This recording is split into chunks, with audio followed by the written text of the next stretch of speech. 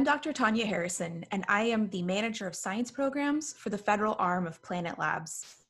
Today, we're going to be talking about unlocking insights from Earth observation imagery using machine learning. Now, for those folks that might not be familiar with Planet's mission is to image the whole world every day to make change visible, accessible, and actionable. But just to give you an idea of how much imagery this is that we collect on a daily basis, this is what one day of our planet looks like.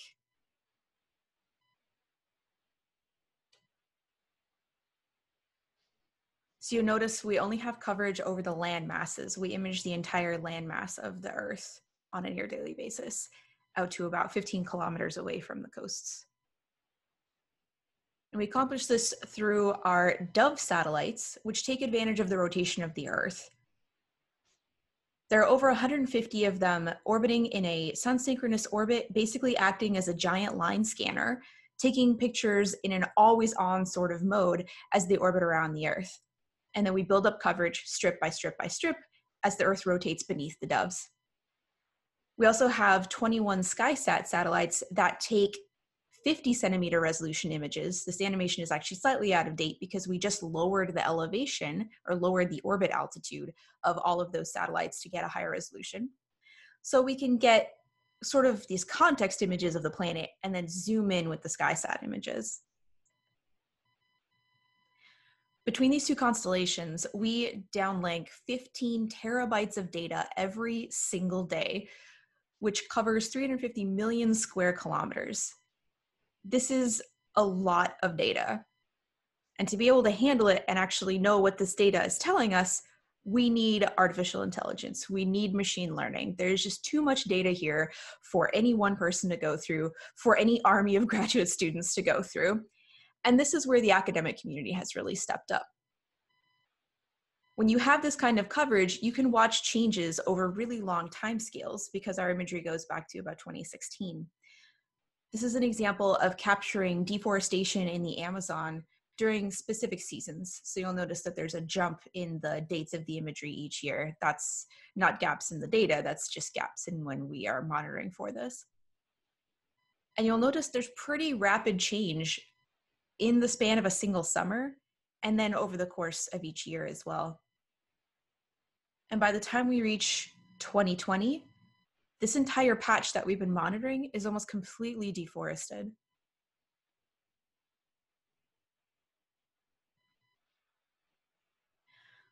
So I'm going to talk about some of the actual science research applications that have been done with our data using different types of machine learning processes. We'll start with the oceans through a project called the Allen Coral Atlas. And the Allen Coral Atlas project is working to create a dynamic global map at 3.7 meter resolution of coral reefs to monitor their health over time. I'm sure many of you know the coral reefs are being impacted by rising sea temperatures from climate change. They are extremely vulnerable. They are a very important part of our planet's ecosystem. And the fact that they are changing and they're changing rapidly means that you cannot have a static map. In order to completely understand what the processes are that are affecting coral growth and die-off, we need to have these dynamic maps. And this is what the Allen Coral Atlas is trying to tackle. The way Coral Atlas works is that it's looking for healthy coral, stressed coral, and bleached coral. And there are color differences in these that, even though these are underwater, you can actually spot with the satellite imagery because the water is so shallow in a lot of these areas. So healthy coral means you have coral and algae living and thriving together, so the coral will appear sort of a greenish hue. The stressed coral is a state that causes the algae to leave the coral, and so it starts to look a little bit more brown. And then the bleached coral is when it is completely free of algae or nearly free of algae. And that is when the coral is in its most vulnerable state because it doesn't have the algae there as this protective outer layer. And this is appears in the images as a very light color.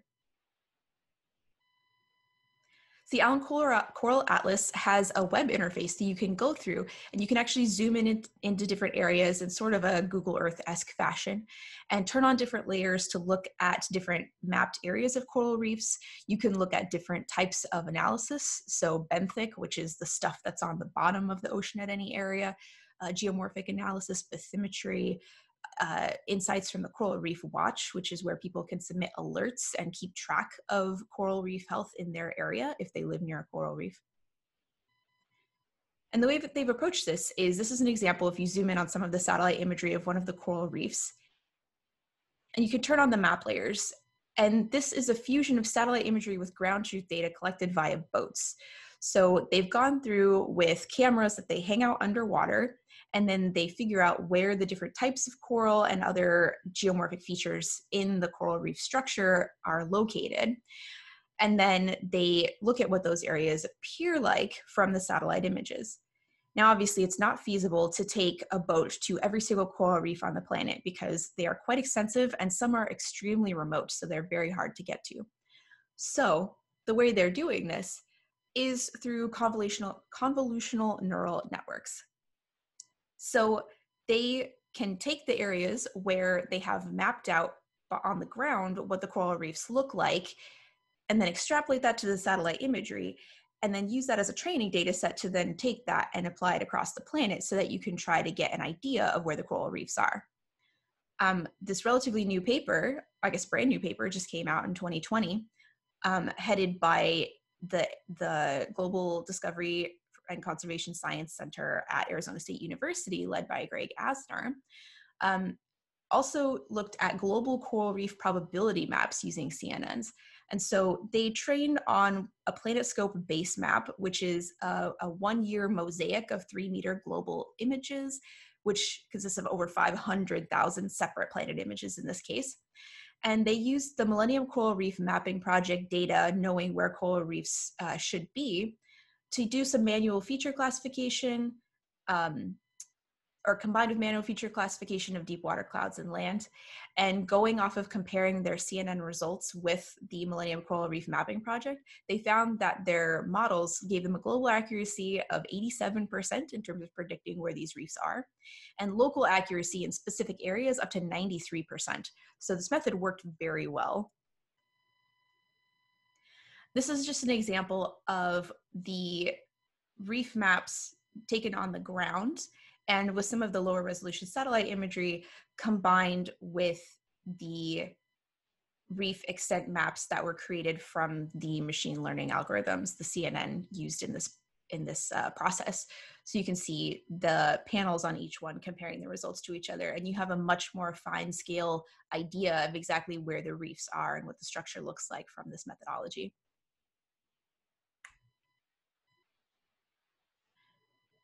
You can also look at public health issues like air quality monitoring through satellite imagery. So fine particulate matter, smaller than 2.5 microns, poses a serious risk to human health around the world. And a lot of this particulate matter that is of that size comes from pollution. These are human sources. So again, PM 2.5 is particulate matter of a diameter of 2.5 microns or smaller. And measuring this from orbit has traditionally required the use of aerosol retrieval products that have resolutions of greater than 1 kilometer. So this means that trying to make these estimates on the ground are extremely coarse and they have very large uncertainties. Now, you can also get this information from air quality monitoring stations on the ground, but they are very expensive to build and operate and maintain, and they are not evenly distributed around the planet. So a team out of Duke University sought to create a more accurate and cost-effective approach to mapping out ground-level particulate matter using a combination of satellite imagery and air quality monitoring stations, combined with the power of convolutional neural networks. This is something you'll see a lot. So they used a CNN to identify features on the ground in planet imagery, things like building and roads, near 35 different air quality monitoring stations in Beijing.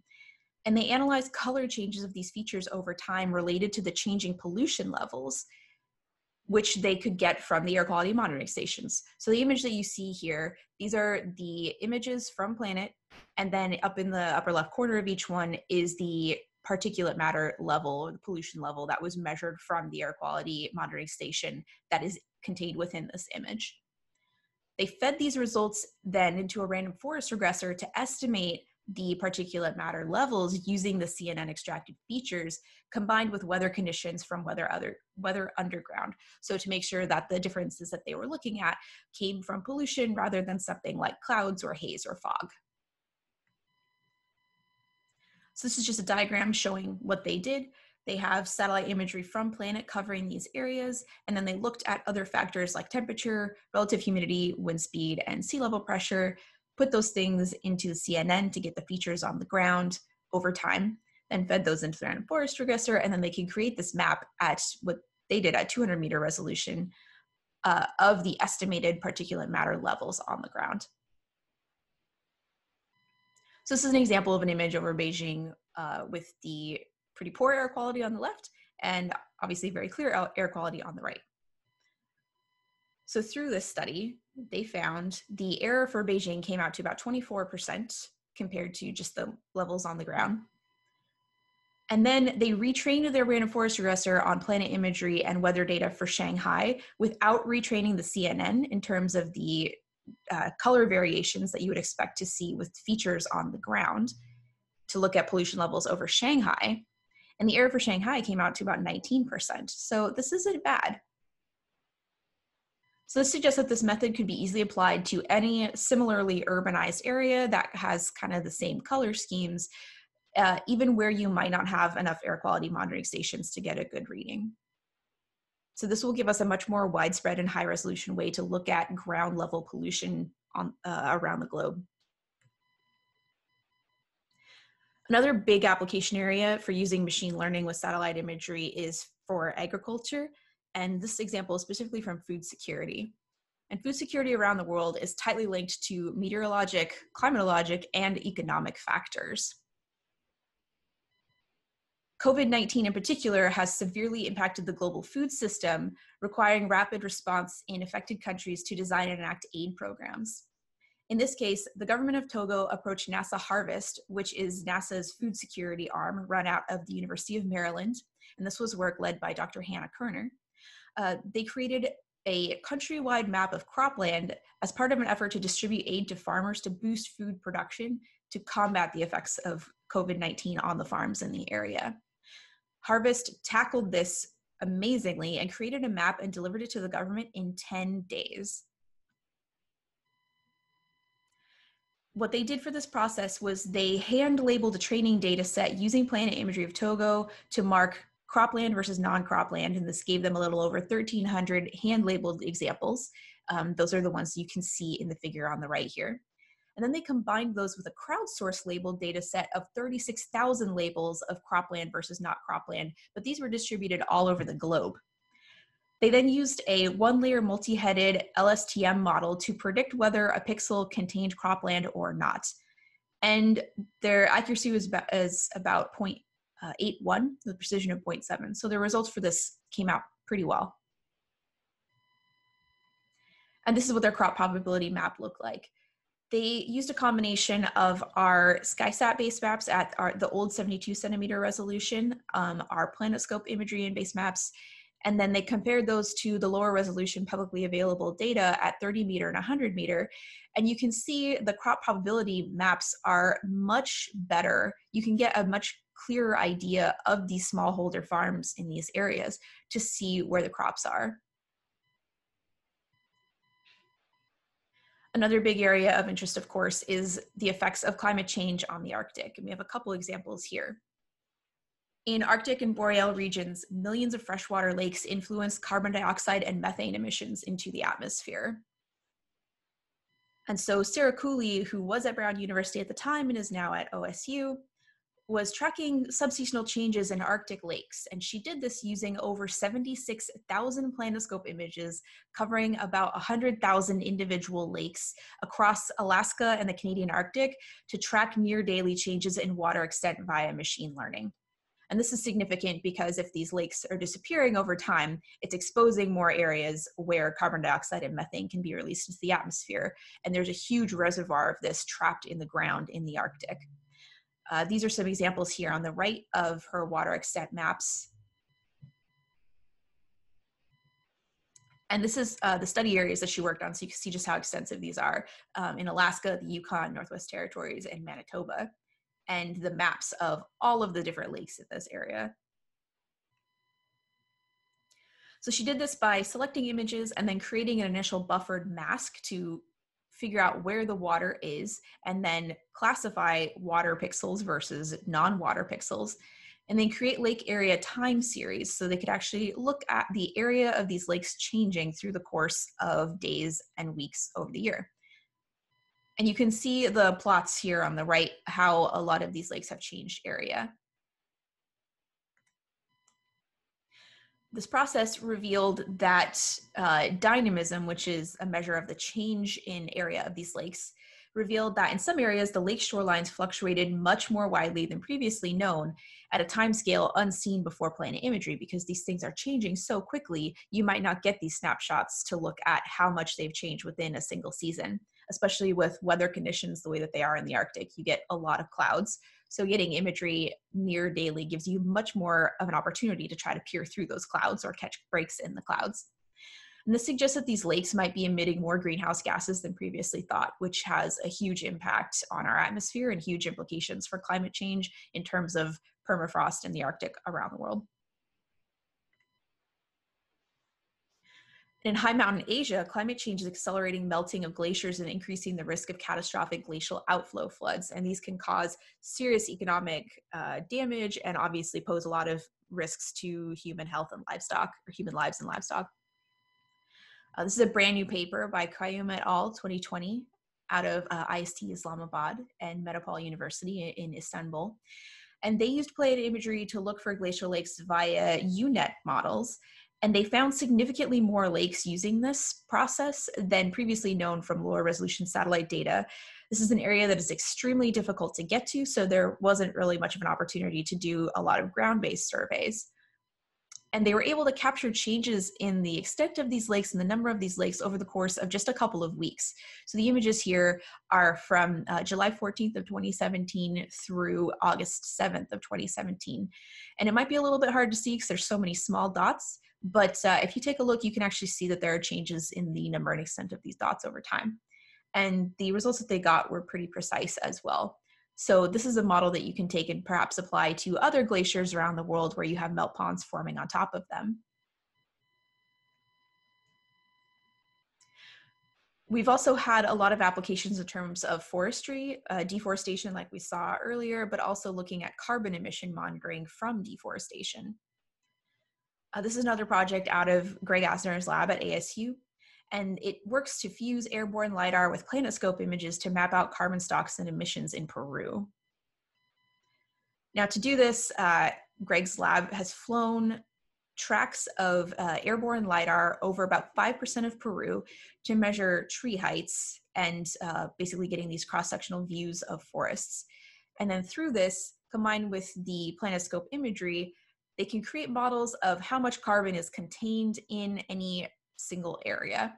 And this is because there are a lot of factors like tree density and tree height that can be used as proxies to look at how much contained, what we call above ground carbon is contained in any area.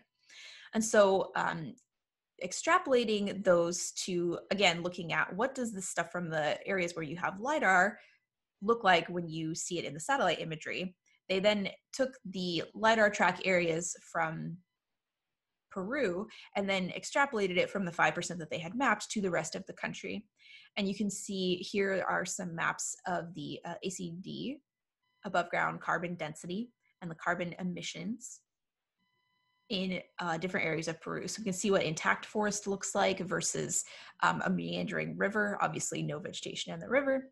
And then you can see areas where human activity has impacted the area as well. And this area is particularly prone to deforestation as well as illegal gold mining. And that has had a lot of impact on carbon emissions from deforestation as well. So the next step is to take this and expand it to all tropical forests. Again, you can't fly LiDAR tracks over every single forest in the tropics. And so using Peru as this training data set, you can then take that and apply it elsewhere.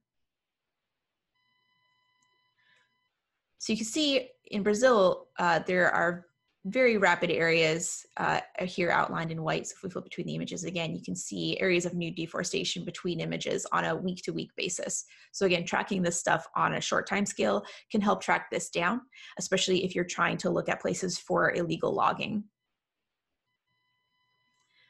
But then from that, you can create maps This is a goal to create these maps where you can actually quantify carbon emission loss based on areas where you have observed deforestation over time and figure out how this is impacting our atmosphere. So I challenge you as the audience with your machine learning skills. What would you do if you could see daily change of anything on our planet and take advantage of this huge time stack of data to feed into any machine learning algorithms that you have worked on or you might have ideas for? And if you have any questions, feel free to email me. We can also chat in the Q&A as soon as this talk is over. And with that, I'll take any of your questions. All right. Sure. Well, hello, everyone. My name is Dave Costanero. I'm the technical director of Prepare.ai. That was a really cool session by Dr. Tanya Harrison of Planet. So I'm here with her now, and we're live for some Q&A. So Tanya, I've got a bunch of questions that folks put into the chat, so we can kind of go through those. And if you want to tangent on anything that might be interesting, we can do that. And then I will keep monitoring, and Alexis, our Zoom captain, will keep monitoring the chat. Alexis, jump in anytime if there's anything that makes sense to jump in on. So Tanya, first question. There's a question in the chat from Charlie, and he asks, storing 15 terabytes of data per day has to get unrealistic at some point. What are your policies for storing this massive amount of data? That's a great question. It's a ton of data to deal with, and we don't have our own servers to store that because it would just get pretty unwieldy for a company the size of Planet, which, you know, we're less than 500 people right now. So we store everything on the cloud.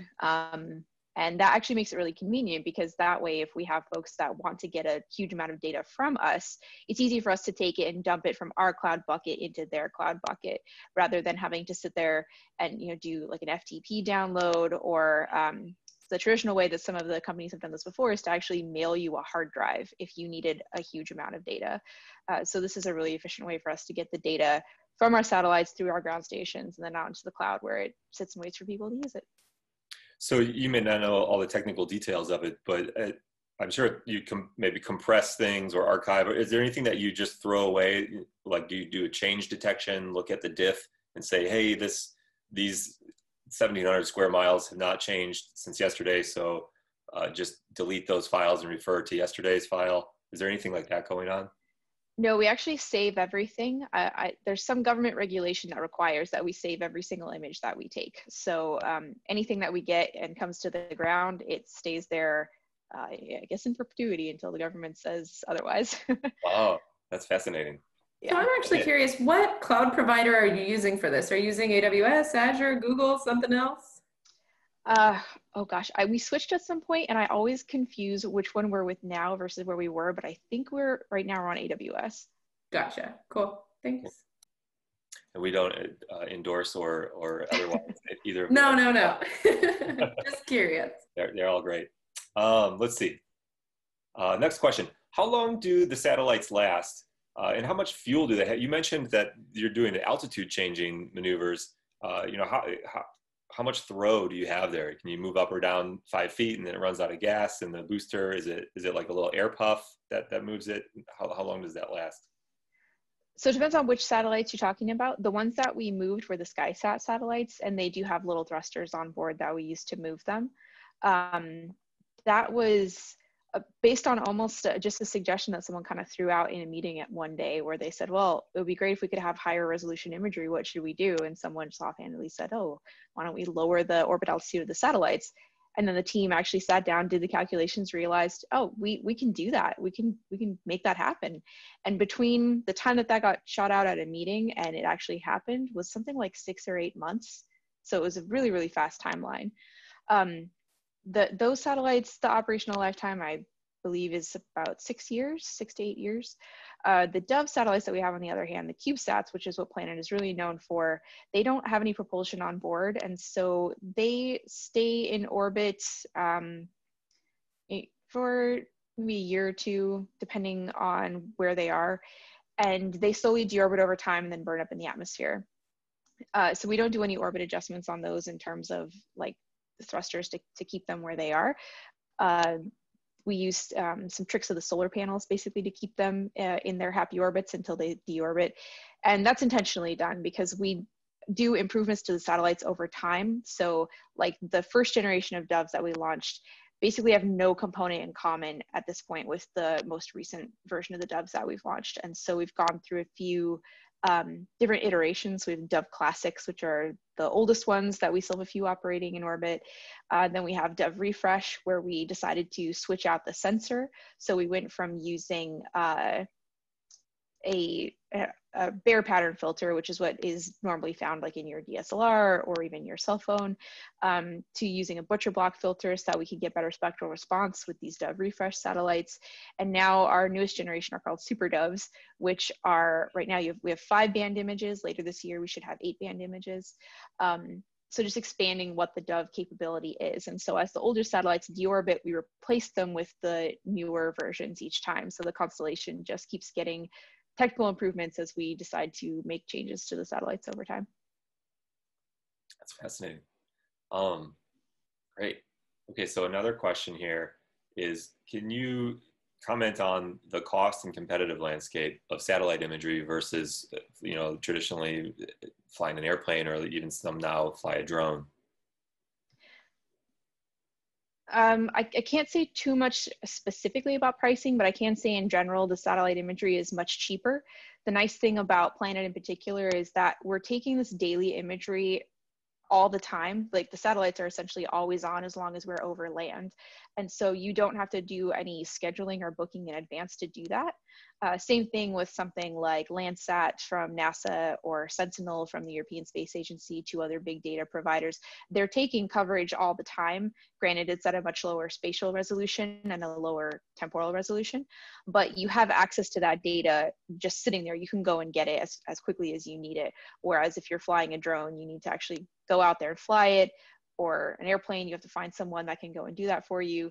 The weather conditions might not be so great, and that can be bad if you're trying to do, say, disaster response after a hurricane. You want to get images as quickly as possible, and clouds can still pose a problem for satellite images, but it at least gives you another chance to take a look at something that's already there without necessarily having to go through the extra steps of figuring out how do we get assets out to take that imagery, if that makes sense.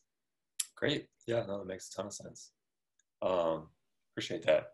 So next question from the audience, the attendees: how are you getting average tree height from satellite data? And so I might expand on that a little bit. I bet there's all kinds of interesting things that you can or cannot get from satellite that you can or cannot get just from looking at it on the ground or measuring on the ground.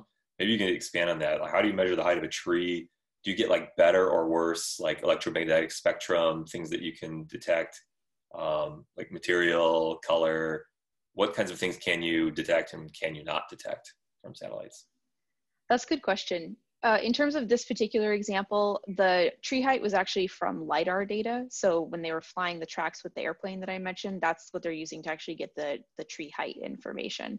And then in terms of other things that you can see, basically anything that you can distinguish with your eye, you can have a computer distinguish for you in a satellite image. So you just need enough training data to get your algorithms to be able to say, this is concrete, or this is bare ground, or this is grass, or this is corn or soybeans, or whatever you want to actually figure out what you're looking at in your satellite image.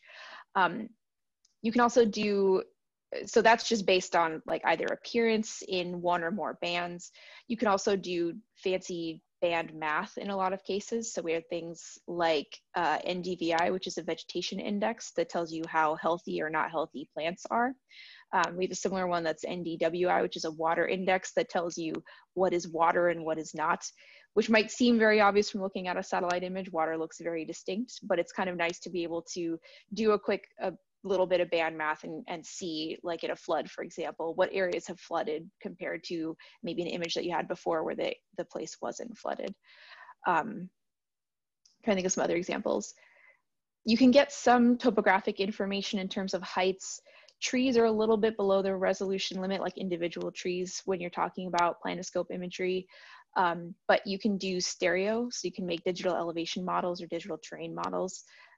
with this recurring data. You can also do it with the SkySat imagery. We can do triplicate stereo. The SkySats can also do full motion video, which is a little trippy to look at from orbit because you can actually see how the satellite is moving over your target on the ground. And I love that just from like a space nerd standout point. Like I'm watching a satellite as it's taking a video from orbit, and I can see how the satellite itself is moving. And you can catch things like cars driving on highways. You can see ocean waves as they're lapping up on shore. We can see planes taking off from airports.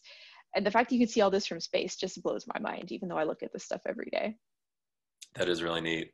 Is it, so it's often, I mean, that's interesting, like mostly just the visual spectrum. And so you're not really like taking in UV or infrared. You're just looking at what a camera can take. We personally do our red, green, blue, and near infrared. We're expanding that a little bit with these SuperDove satellites so that we add a few more bands, but they're still visible to near infrared just because once you start getting out into thermal wavelengths, you have to build satellites with coolers and they get really big and really expensive really quickly. And so since most of our satellites are about this big, Right. we can't fit cryo coolers on them. But there are other satellites that do that, like Landsat and Sentinel go farther out into the thermal. Okay. And so, you know, I noticed just when I'm looking at something from straight above, that it's usually hard. It looked like you were angling back or forward to get like a little bit of an angle at something. Is that correct? Or do you straight down? It depends. The satellites are pretty close to nadir, so pretty close to straight down, but the doves tend to vary a little bit, so they'll float from like 5 degrees kind of in either direction. The SkySats we can actually point since they do have propulsion on board. So those, I'm not sure what the maximum off nadir angle is, but we've taken some pretty extreme off nadir images where you can see things like the skyline of Dubai, which so you can actually see the heights of the buildings. Or there was one point when we actually turned one of the satellites back to take an image of a launch of some of our other satellites at some huge angle. So the image looks really distorted, but the fact that you can see this Soyuz rocket launching from another satellite is really cool. That's awesome. Okay, here's another question. We got a few minutes left. So yeah, folks, if you've got questions, please keep them coming in on the chat. These are good ones. So someone is asking, in relation to this segment on deforestation, did you use a known model to predict the CO2 level, or is the model learned from ground measurements of CO2 parts per million, that sort of stuff? That I'm not sure, since that's work out of Greg Asner's lab, so I don't remember what model they used specifically to calculate that. I'm sorry. Okay, no problem. So here's another one. It seems like labeling the data sets is always a barrier to building these models.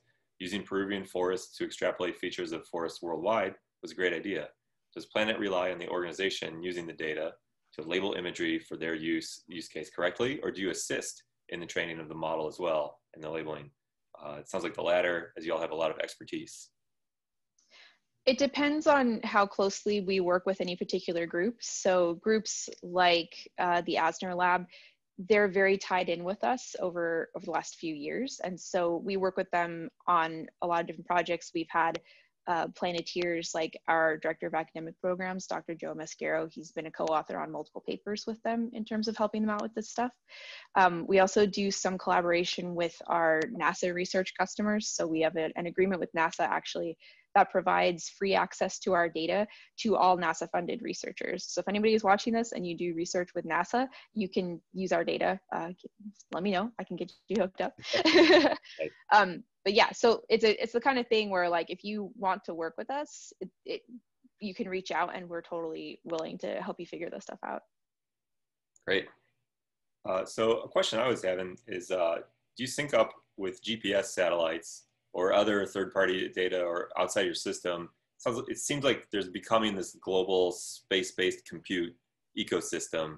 So do you use GPS data from those US military satellites, or do you like create your own baseline of where things are? Or does that make any sense? Yeah, it's pretty much internal to the satellites, but we do use other data sources for different pieces. Like we use some stuff from Landsat and MODIS satellites to do calibration of our own data. We also do a lot of, right now our big project is data fusion. So working to actually create better image products by fusing data from different sources to fill in gaps, increase resolution, both spatially and temporally, stuff like that. Excellent.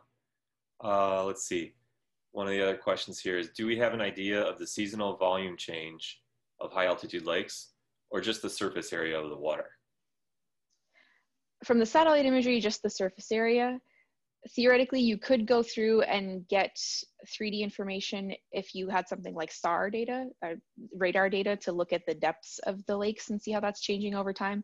But from our data alone, you could only get the surface area change.